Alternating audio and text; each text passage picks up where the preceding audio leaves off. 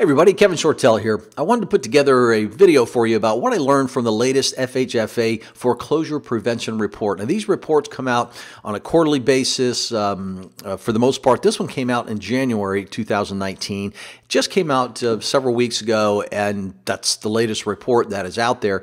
So I'm going to go through this with you, and I think what you're going to get from this is an understanding of why I keep saying 2019 and 20 are going to be the years of reperforming notes, but I always caution people on that as to be very careful as to what that definition of reperforming is. And the way I look at those as an investor is they're non-performing until proven otherwise. And you'll see what I mean as we progress through this report. The other thing is you'll learn some different techniques and such that you may not have heard before when it comes to loan modifications and what you can do, and the same thing as what these lenders through their servicing companies are doing. And of course, appreciate you watching this on YouTube, and do subscribe to the channel if you'd like. I'm going to start adding a lot more videos on the YouTube channel, and I'll be doing some live streaming from it as well. So you may want to go ahead and click subscribe for that, and you can find out more about me if you need to. KevinShortell.com is the website, and also please listen to my podcast show, the Kevin Shortell Show podcast. I'm going to be starting a couple other podcasts for you as well, and you can subscribe to those also. Got some great interviews on there. I do some solo casts on there as well. So let's go ahead and go through this latest report here in January. And I've taken the best parts of this and made it easier for you all to understand. Actually, for a report, government reports, which I read a lot of, this was fairly easy, to be honest with you. There were 14 pages, including the glossary on this one, which is important, by the way. So first thing here is the foreclosure prevention activities.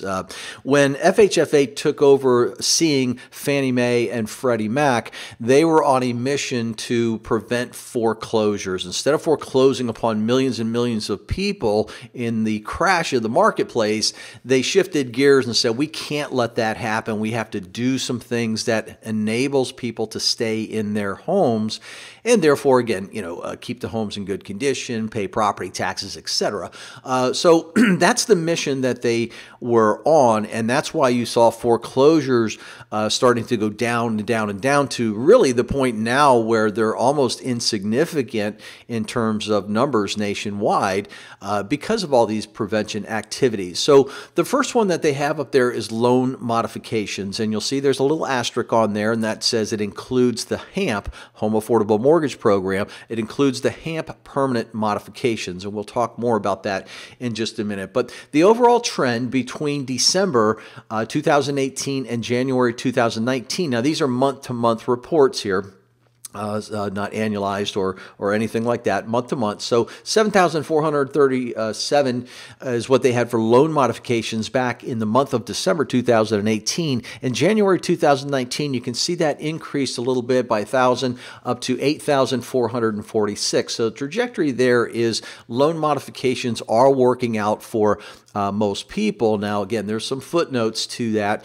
For example, sometimes loan modifications go bad and they do mods again. If you listen to my State of the Industry address on the podcast, or you saw me live, you saw that I showed you that, where the number of people going through 3 modifications now has increased pretty drastically. So there definitely are some people gaming the system, if you will. But nonetheless, the overall trajectory is loan modifications are working. Now, first of all, what do they mean by loan modification? So this is the glossary that comes with this report. So this is not my definition. This is the definition of FHFA. And it says loan modifications: the number of modified, renegotiated, or restructured loans, regardless of performance to date under the plan. Okay, so number of modified, renegotiated, or restructured loans regardless of the performance to date under the plan during the month.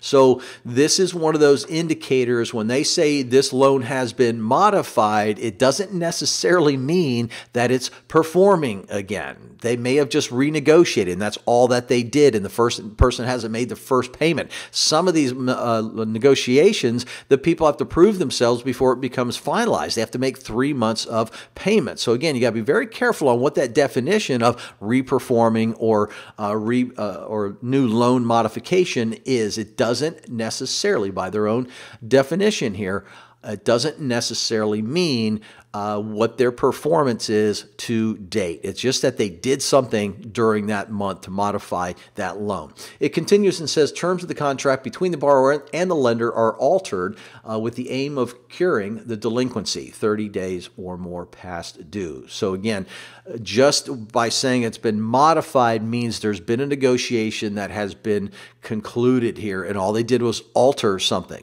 It has nothing to do with what the performance is to date. So it's pretty important that you understand what that means. So it also means that just because the loan's been modified doesn't necessarily mean that that loan is going to continue to perform. So they get the loan, and they might package that up and resell that under a re-performing note, but it may not be the same thing that you're thinking. So I think the point is clear there. Let's talk about the HAMP permanent loan modifications. And again, terminology here is so important. I think when people hear permanent modification, I think the direct logical inclination from the consumer is, okay, so they've modified my loan and this is what my payment shall be. Consumers are very focused on payment, not as much on interest rate and term and everything else. They see permanent modification. They go, great, this is now my new monthly payment. That is not the case. That is not the case at all, because once again, it comes down to the definition. So if you go to Making Home Affordable, which is what this HAMP program is underneath, this is the government website here, it says this. Again, I just cut and paste what they wrote on their website, and you can go check out the website, makinghomeaffordable.gov. It says this: you should understand what the new interest rate on the modified loan is, whether your interest rate will increase at some point, and what the new term of the loan is, 30 years, 40 years, question mark. Cut and paste directly from their site. So yes, you will see HAMP permanent loan modifications that were stretched all the way out to 40 years. That's right. So somebody might have been in a house for 5 years. So they started with a 30-year loan. Now they got 25 years left. They ran into some problems. The loan's been modified under HAMP. Now they have a 40-year loan. By stretching that loan out, and typically what they do with that is lower the interest rate, that lowers the person's payment. Now, the assumption by the consumer, and I'm purely speculating here, but come on, let's think of the logic here. Most consumers are signing this paperwork, have no idea. They're thinking, what is my payment? And because it says permanent modifications, that's what they understood. The reality is most of the loans that they did under HAMP, excuse me, start to go up after the 5th year. So sure, for 5 years, their monthly payment was very low. Their interest payment, sometimes the interest rates were moved all the way down to 2%. Well, 5 years down the road, all of a sudden that goes to 3%, then 4%, then 5%. And some of these loans were actually written where it goes back to the original interest rate or taps out at some government maximum. So there's been a loan modifications on a lot of these HAMPs because people simply didn't understand that, and that became a big problem. I believe the number will come up a little bit later on, but in my mind I'm thinking was somewhere around 63% had to be modified again. So that's a big number. Okay. So that's one thing. How does that affect us as real estate investors, real estate note investors? They're going to modify these loans. They're going to package them up. They're going to sell them on the big auctions. This is already happening, by the way. Just go look at Fannie Mae on their website. You'll see they've already had 2 sales. Freddie Mac just had a sale of non-performing, but mostly, when you look at the numbers, re-performing. Okay, but what does that exactly mean? Okay, so that's what we have with the HAMP programs. And the next one up there is repayment plans. Okay, so we have loan modifications, which we talked about, and then there's repayment plans. And you can see the repayment plans going from a 13 months spread in December 2018, 2,400, January 2,400, essentially off by about 3 loans, which is pretty crazy when you think of it. What is then a repayment plan? Well, again, if we go back to their glossary, not mine, repayment plans, an agreement between the servicer and a borrower that gives the borrower a defined period period of time to reinstate the mortgage by paying normal, regular payments plus an additional agreed upon amount in repayment of the delinquency. Okay, so you'll notice it says, first of all, an agreement between the servicer and the borrower. So Fannie Mae does not service their own loans. That's what the banks do. So most of what's going on, what the consumer sees, is the bank is working with them. And they think the bank owns the note. The bank doesn't own the note, Fannie Mae or Freddie Mac does. The bank is simply acting as the servicer of that note. They're collecting principal, interest, taxes, and insurance, handling escrow, making sure the payments are made, following up on foreclosures and everything else, just like a regular servicing company. That's what banks do for Fannie and Freddie. So it's between them, which really means Fannie Mae and Freddie Mac have given the servicers guidelines to say, go work this out. Let's see what we can do. So sometimes it happens where somebody lost their job. They're now working again, and look at the employment numbers. Okay, there's a lot more people working. We're hitting record numbers of people working today, so it's a very likely scenario. People lost a job, now they're working again. They can afford to make the payment, but they have such a delinquency, they don't know if they should pay or not, because they know just by making a payment doesn't prevent foreclosure when you have 2 years of delinquencies. Okay, so they're a little bit stuck. So this repayment plan simply comes in and the server looks at their information and says, okay, this borrower, we'll give them a period of time to reinstate the loan. So make some regular payments here. Prove to us that you can do that. Normally that's around 3 months. So you make 3 monthly payments. Show us that you can handle that. Then after the 3 months, we're going to have you agree upon some additional amount here that's going to start repaying that delinquency. Okay, so obviously that's not going to work for every borrower, and that's why they break that out on that category there. So more and more people are doing the loan modifications, but you had about 2,400 people per month that are doing these repayment plans, and that's what that is all about. The next one is the forbearance plans, and again, pretty consistent. When you look at December 2018, 2298, January 2019, 2009. So just, a couple hundred difference between that year on a month-to-month basis there. What does the forbearance plan mean? Forbearance, forbear, you're forgiving, you're delaying, if you will.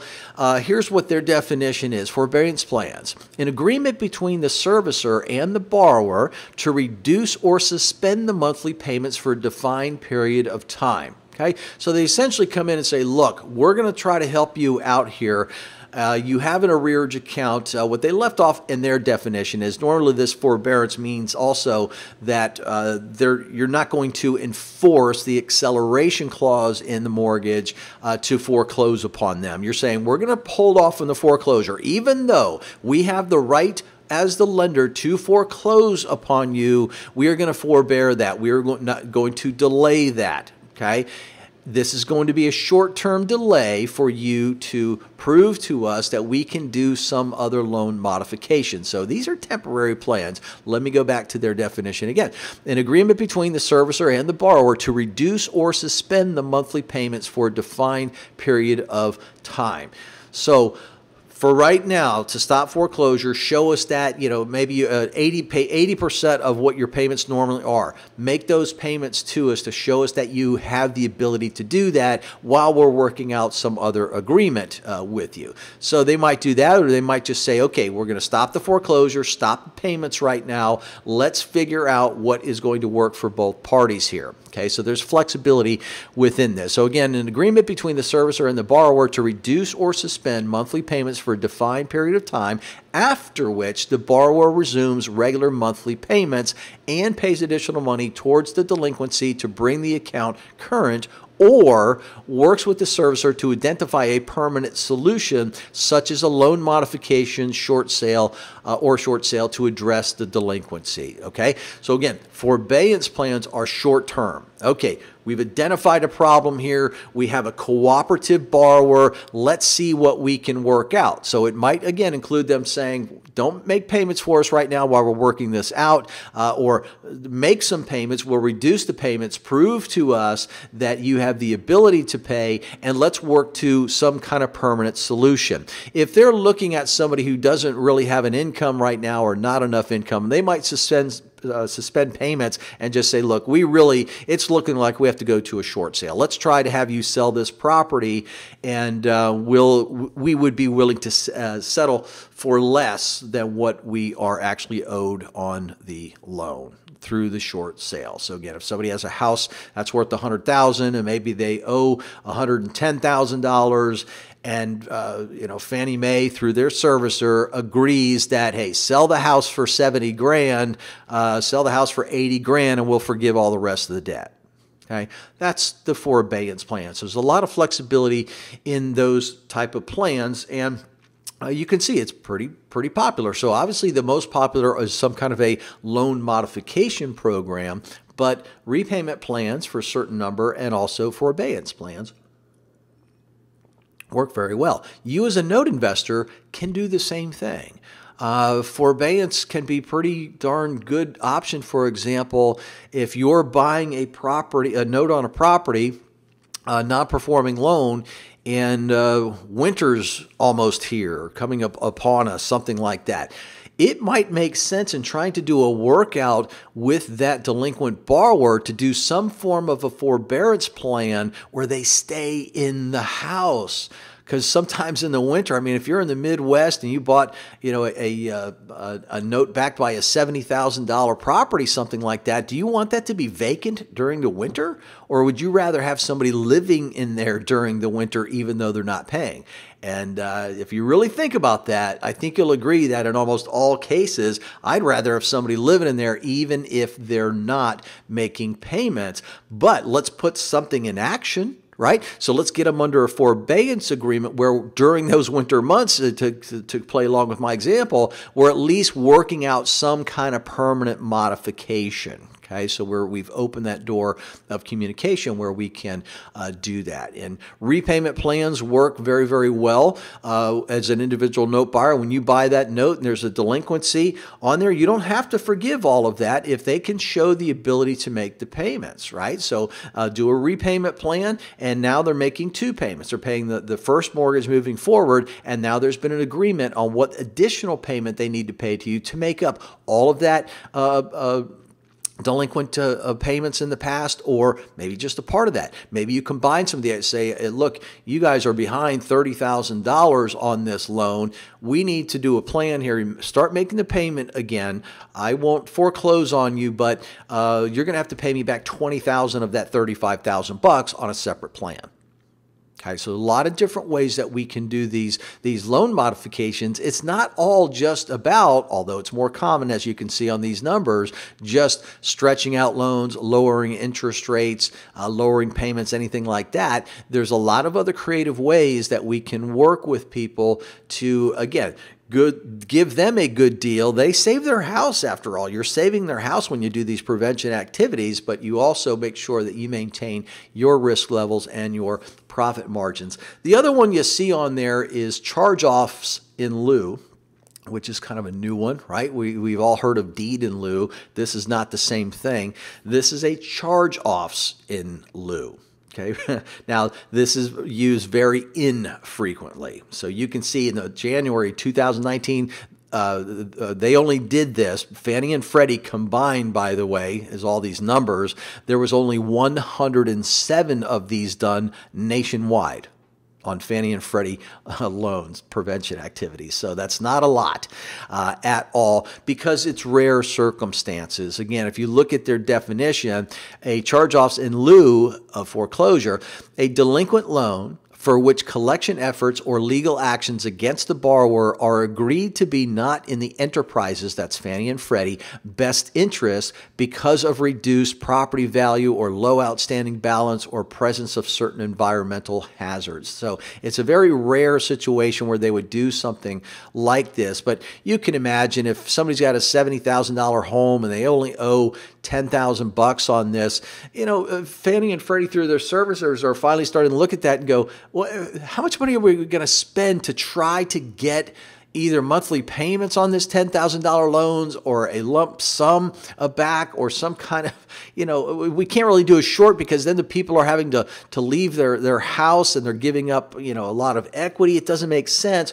What are we to do? Well, it used to be, well, we're just going to foreclose and move forward. So instead, what they've done here is the servicer charges off the mortgage debt. In other words, they just write it off. We're not going to collect on this. We're not going to demand payments or anything like that. We're just going to let the person stay in the property.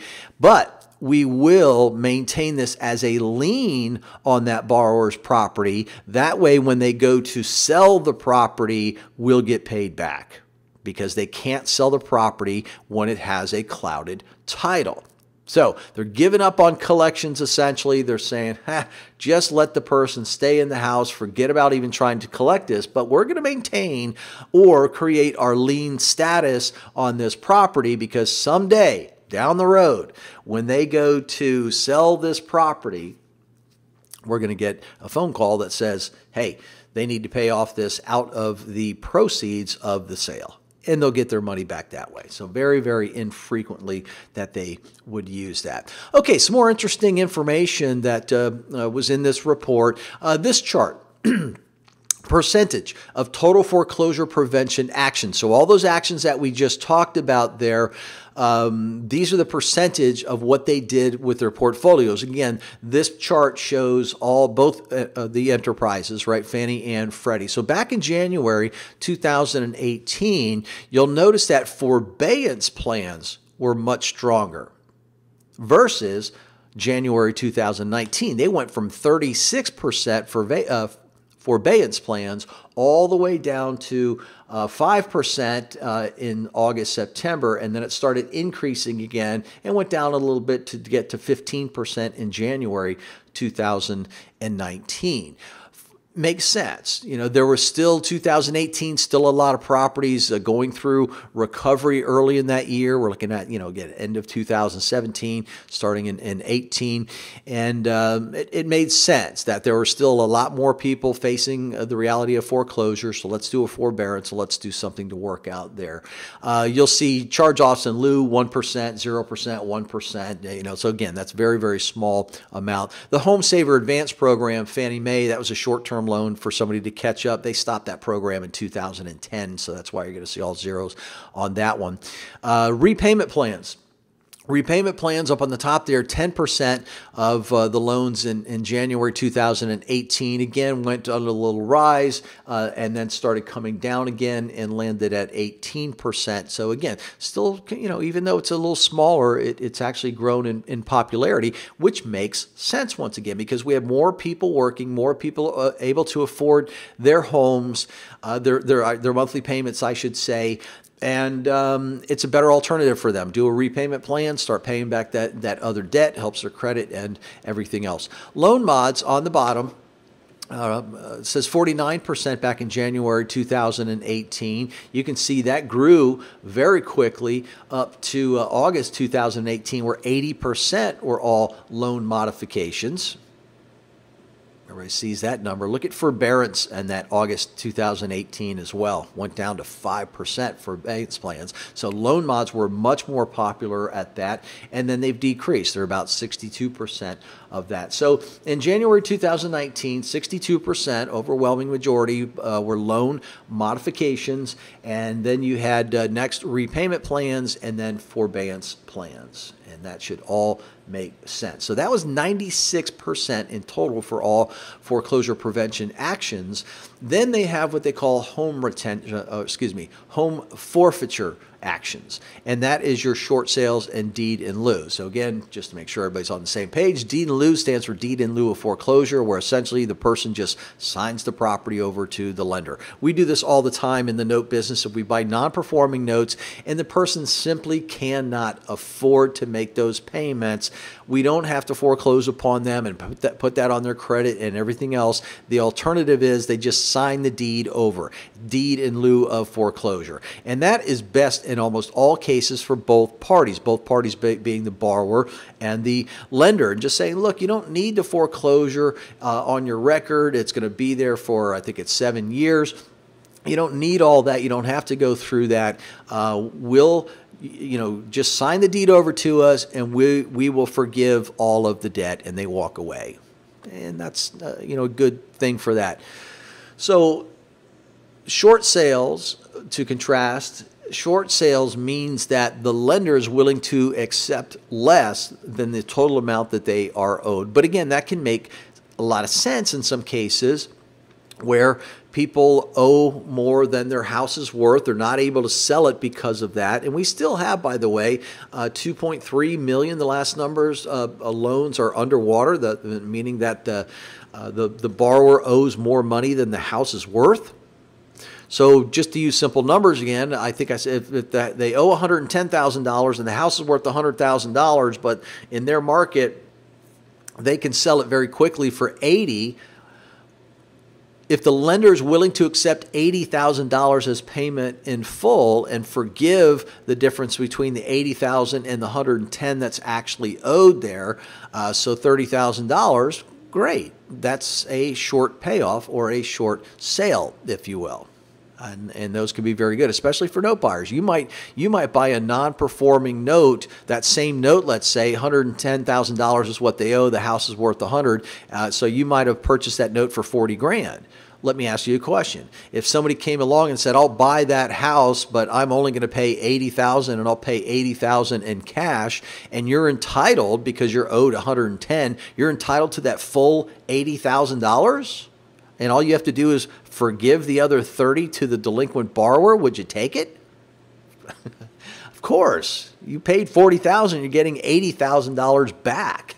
Of course you would do that. So it can work out in many cases too. But again, short sales and deed in lieu are going to be smaller percentage of the time. And collectively they make up 4%, which is your 100% of activities. A couple other interesting things to note here.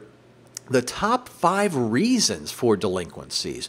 What is happening? Why did people fall behind on their mortgage payments? Well, back in January 2018, you can see that the highest response was curtailment of income. Okay, so they were making less money.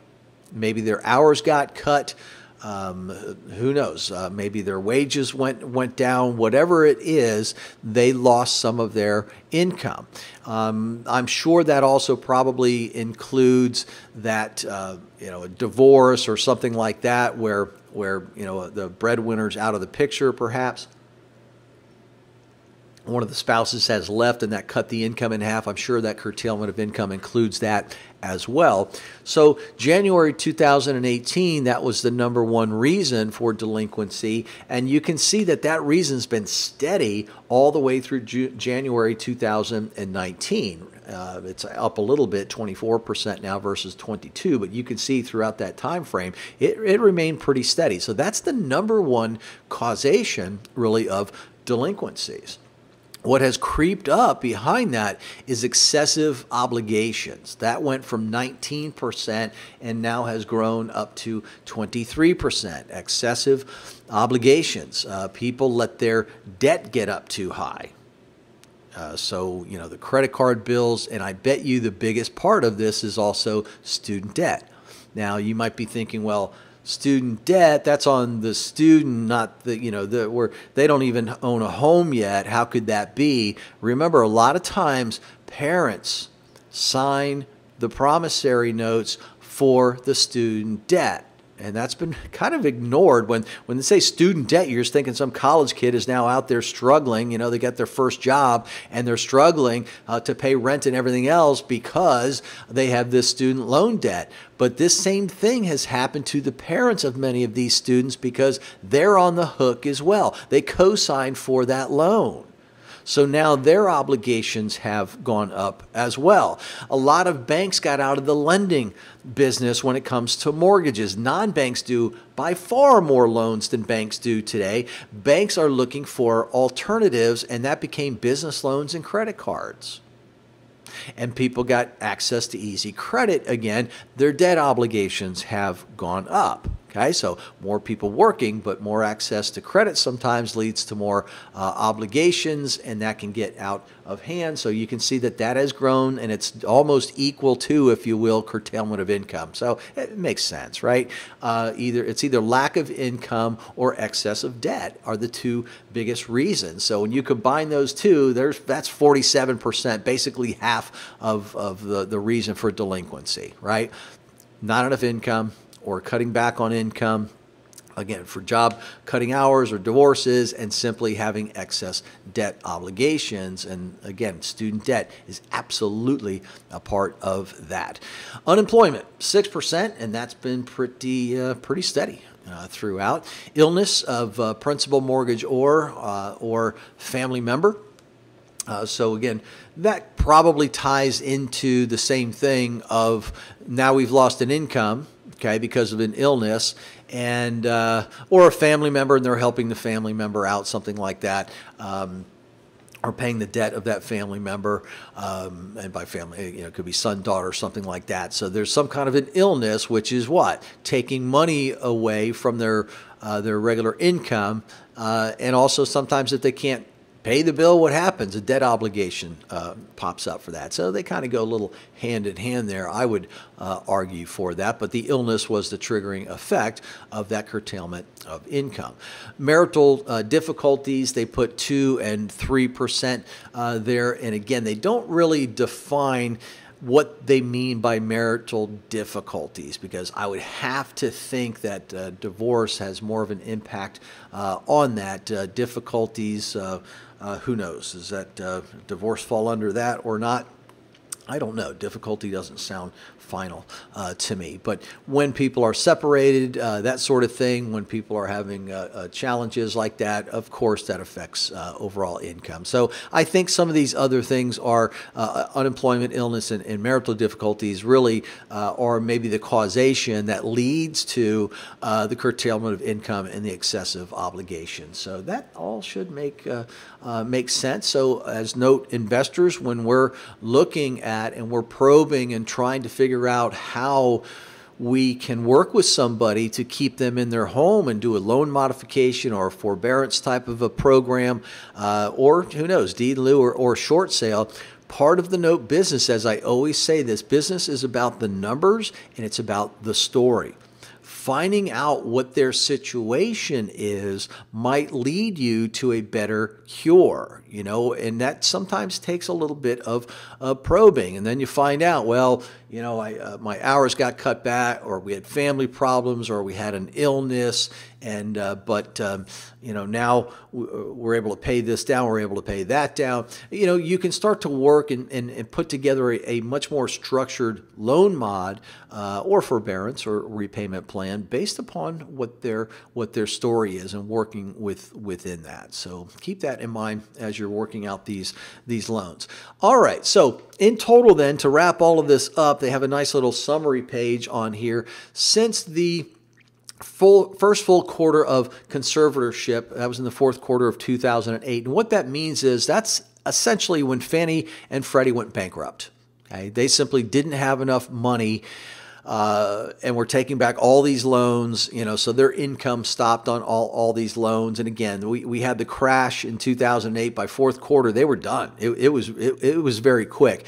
Conservatorship is a term used in bankruptcy. So technically, yes, Fannie and Freddie did not declare bankruptcy, but they were put under conservatorship, which is what you do when you're in bankruptcy. So pretty a thin line that they had there, if you will. So for all intents and purposes, they were bankrupt. And under conservatorship, that's where the FHFA came in to oversee what they were doing, to recorrect the bad lending practices and bad purchases and all those other things they oversee. So since the first full quarter of conservatorship, which was fourth quarter 2008, combined complete foreclosure prevention actions, I should say, total 4.3, let's call it million. More than half of these actions are permanent loan modifications. And a lot of those, by the way, were HAMP that have already redefaulted. Okay, and some pretty good numbers, by the way. So Repayment plans, you're looking at 3.6 when you add in the short sales and deeds in lieu that they have done. And look at short sales back in 2016, 17.7, right? Made sense. Property values were still lower. There wasn't a whole lot of equity in those deals. A lot more people were underwater with their loans. So short sale, and then went way down. Short sales. Look at that, from 17,716 2016 down to January 2019, where it was only 374 loans. Wow. Same thing with deeds in lieu, not as drastic, 8,000 down to 200. Look at the loan mods, 123,000 in 2016 in 1 month. That's in the year 2016. And then January, that 1 month, 8,446. So we're seeing a little fluctuations through there. All right, to date, 2 million on the loan mods, so the biggest category by far. Repayment structures, then forbearances. The home seller program's out, by the way. I think I already mentioned that. And then we've got our charge-offs. Excellent. So those are all the numbers for you. We're not out of inventory yet. We're not out of the market. Is still recovering. We're not out of this just yet. In fact, here's in the same report, they did just a brief mention of mortgage performance and number of loans. December 2018 that were less than 60 days delinquent, 364,000. January 2019, 337,000. So improvement, but again, do not think that we are out of the overall situation. The 60 days delinquents, again, look at the numbers, pretty darn close. Foreclosure starts, pretty darn close. Third-party and foreclosure sales, pretty steady. So we are not out of this just yet. You can see the percentages. Yes, the percentages are down from what they were, especially on the seriously delinquent loans, but that makes sense. The new loans that they started putting out past all the bad lending days have less of a delinquency problem, as it should be. They're not writing, have a pulse loan, stated income, no doc loans. They're not doing those anymore. Or wait a minute, they just started those back up again, didn't they? They hadn't been for a long time, and look what's happened. Now there are loans that people can have 520 credit scores, put nothing down. They even now have no doc loans. Be careful out there, but that's what they're doing. It's not going to be good for the overall economy, because eventually those loans will go bad. If we have a trip up in the economy and all of a sudden people aren't making money again, what happens? Again, we could go back to those 5 top reasons. I don't think we need to look at that slide again, but if they lose a little bit of an income, delinquencies are going to go up. If their debt gets too high, delinquencies are going to go up. What's happening to student debt? Advancing crazy. What's happening to credit card debt now? Going up very, very steady right now. So we are not out of this yet. Property values are peaking out. So we just have to be aware of the marketplace, and we have to have the ability to buy right. The notes is the best space still to do that. Now, I'm a big believer in combining notes with real estate as far as entry strategies and exit strategies, and I think that's where everybody needs to be. So, hope you enjoyed this video. Subscribe to the YouTube channel. Check out my podcast. I think you're really going to enjoy it. I do some great interviews with people in the industry. I do some solo casts talking about the industry, what's happening within that. I think you'll enjoy it. It's called The Kevin Shortell Show. You can find it on iTunes or wherever you get your podcast. I also have a new website that should be out soon, depending upon when you hear this. Should be out in, let's call it the end of May. It will have a whole transcription of the podcast as well, if you prefer to read those on the website, which is www.kevinshortell, that's SHORTLE.com. Thanks for listening. Thanks for watching, and look forward to putting another presentation together for you soon.